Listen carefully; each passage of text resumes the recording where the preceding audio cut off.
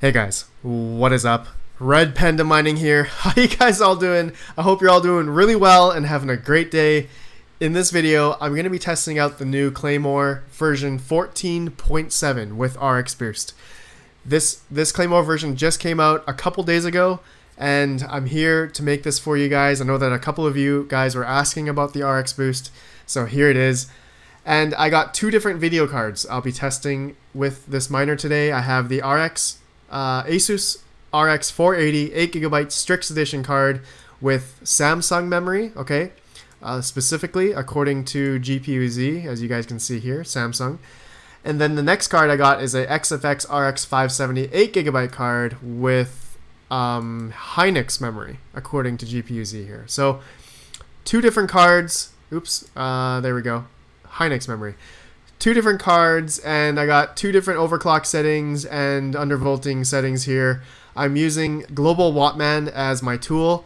I know some of you guys like using Overdrive N tool or MSI Afterburner, but for myself and from my experience, everyone's experience will be different, guys. From my experience, the Wattman has been a lot more stable and more just I don't know, just more stable for me. That's the reason why I'm using it. I haven't had much good luck with MSI Afterburner or Overdrive N tool, but I know that a lot of other people have. So, you know, mileage may vary, guys. Disclaimer, you guys can use whatever that you guys are most comfortable with. But in this video, I'm using the Radeon, the Global Wattman, to change the frequency, core memory, and the power voltage control of each card. And then I save the profile, and if it crashes or whatever, I can just load the profile again. So not a big deal for me, but for some other people, I know that some people don't like the Wattman. So three different tests, guys. I'm testing with the RXBOOST and then by itself, the first test. And then the next test will be with just the strap, dash strap.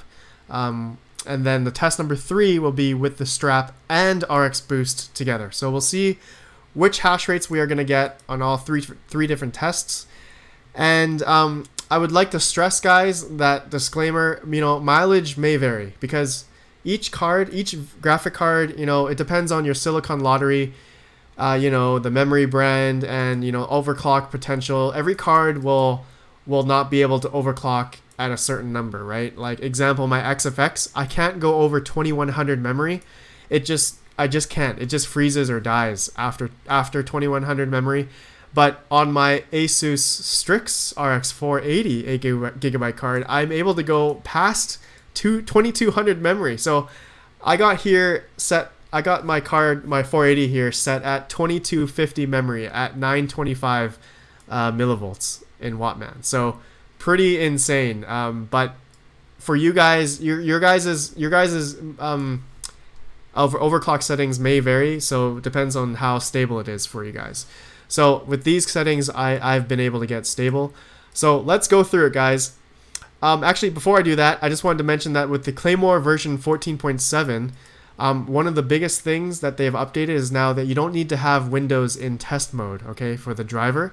So just if you want to uninstall the driver, just go -driver uninstall in the batch file. So for example, say you had your batch file here, you just go -driver uninstall and save, and make sure you run as administrator, and it'll close, and then you just have to reboot your machine, and the test mode thing at the bottom right will go away, and then you come back to your batch file and take off the -driver, and you should be good. Okay, guys, so for the first test, let's do the RXBOOST. And I want to thank Nefarious Technology for giving me the numbers here for the RXBOOST. So I'm just going to be using 21 for this example. He said he was able to get -RXBOOST space 21 to be the most stable for him. So in this video, we're going to be using that.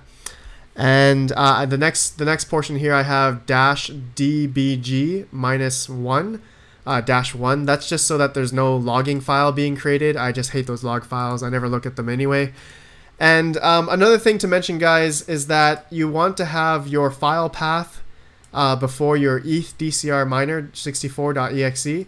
So this is just to run it as administrator.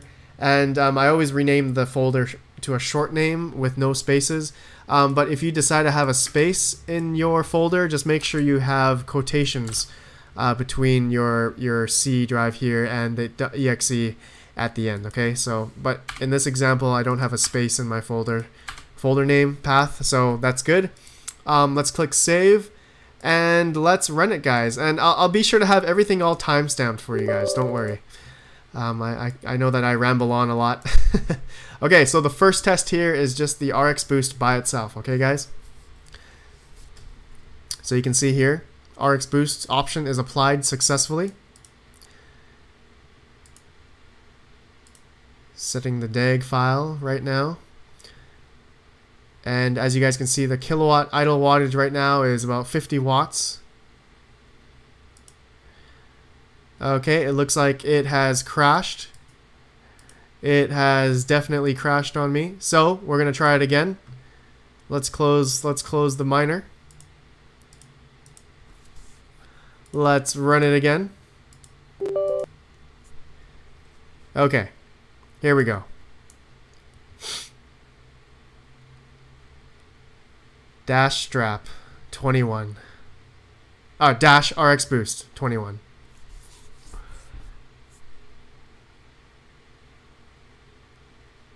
Okay, it's making the DAG now. It's making the file. Setting the DAG epoch. Okay, there we go, guys. All right, so with the RXBOOST 21, we're getting about on the RX 480. Okay, so it just applied the dash DCRI. Now we are at 29.8 mega hash on the RX 480. Okay, so let's write that down, 29.8 mega hash.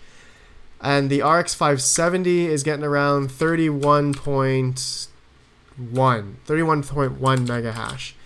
Okay, so that's good. Now let's go ahead and do the second test here. So we're gonna do just the strap alone now. We're not gonna do the RXBOOST, and so we just want to see what the difference in hash rate will be. So let's take out that strap. So in this one, we're gonna do strap 2 and the comma 1. So what that means, guys, is that I'm applying the strap number 2, which is more stable for my Samsung card specifically, which seemed to work better. And then I'm doing strap 1 for my Hynix card. So let's do that. Save. Okay, as you can see here, close, run as administrator, and let's see what the hash rates are now with just the straps. Okay, just to give you guys some context. I know some of you guys like to see that difference. So boom, you can see here, strap POL8S2 is applied successfully and H1 is applied successfully. So the S and the H means Samsung and Hynix in the straps that Claymore has implemented. Okay, updating memory timings finished, and let's see what the hash rate is here. Okay. And another cool thing is that you guys can see the power consumption now in this new version of Claymore. 77 watts for GPU 1 or GPU 0, which is the RX 480, and the 570 is getting about 73 watts. But at the wall, currently I'm at 300 watts. So 300 watts minus 50 watts. So about each card is doing 125 watts at the wall currently. Okay, so 32 the RX 480 is now getting 32.59 mega hash at with the strap, and the RX 570 is only doing 29.8 mega hash. Huh, interesting. Okay, it looks like we found a share, so that's good. Let's close that, guys. Okay, so before we do the strap with the RXBOOST now, so with both, I just want to compare here. So with the RXBOOST alone, the RX 480 was doing 29.8 mega hash, okay? And the RX 570 was doing 31.1 mega hash. But now things have flipped around. So now with just only the straps, the RX 480 was doing 32.59 mega hash, and the 570 decided to do a little bit lower, 29.8. So it looks like the RX 480 likes the strap better than the boost for some reason. I don't know why.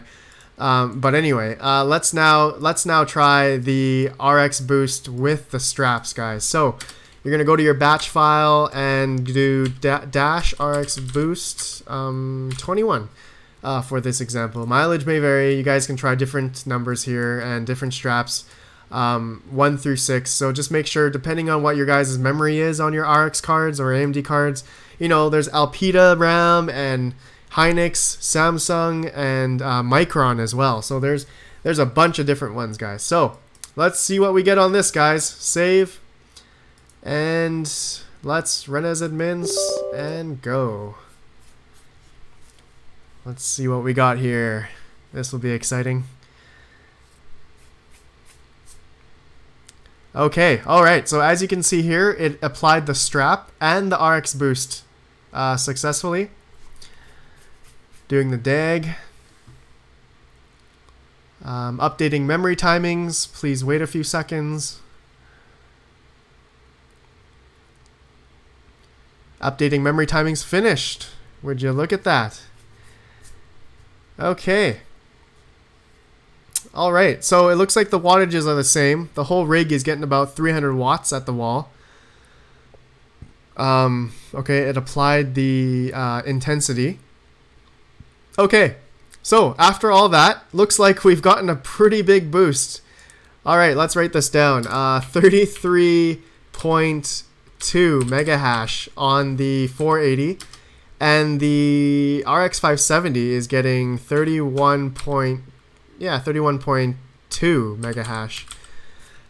Alright, wow, that's pretty good.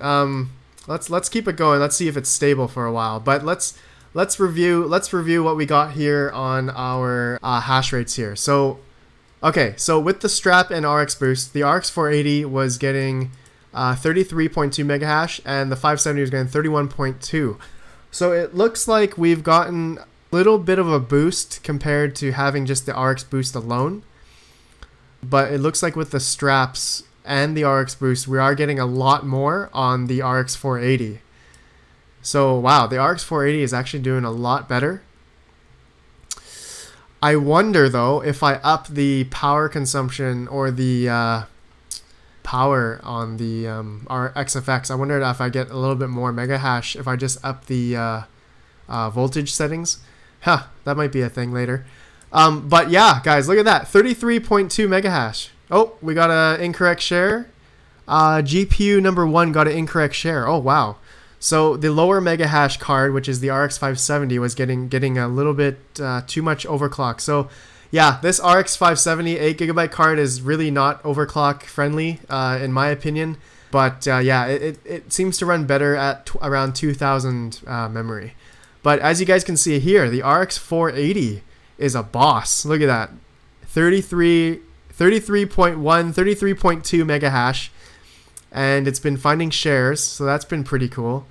So alright guys, well, that's the end of the video. That's all I wanted to show you guys. Let me know what you guys think. I appreciate you guys so much. And if I missed something, I probably did. Let me know in the comments below. Appreciate you guys so much. And smash the like button, all that good stuff. Subscribe, click the notification bell. And please use any of my affiliate links down below. Helps me out a lot and helps out the channel. And I'll see you guys in the next video. Have a good one, and peace out.